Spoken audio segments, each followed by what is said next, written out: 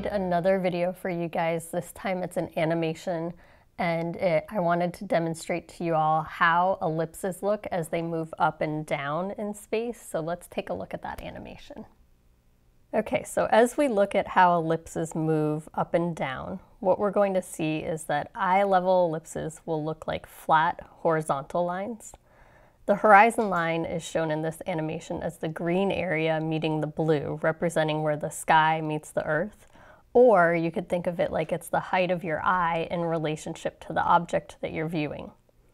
You'll see that as the ellipses get farther up in height or further down below the horizon line, the curves become more exaggerated. They look like a deeper curve. Bird's eye view ellipses, as they move down below the horizon line, will dip down in the front.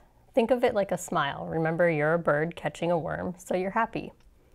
Worm's eye view ellipses, as they're up above the horizon line, will raise up in the front like a frown. You're getting eaten by a bird, so you're sad, like a worm. The far side of the curve of the ellipse will bend in the opposite direction of the front side. So in bird's eye, when the front dips down, the far side of the curve will bend up. And in worm's eye, when the front raises up, the far side of the curve will dip down. All right, so that's how curves change as they move up and down in space, and I hope that animation really helped you all out.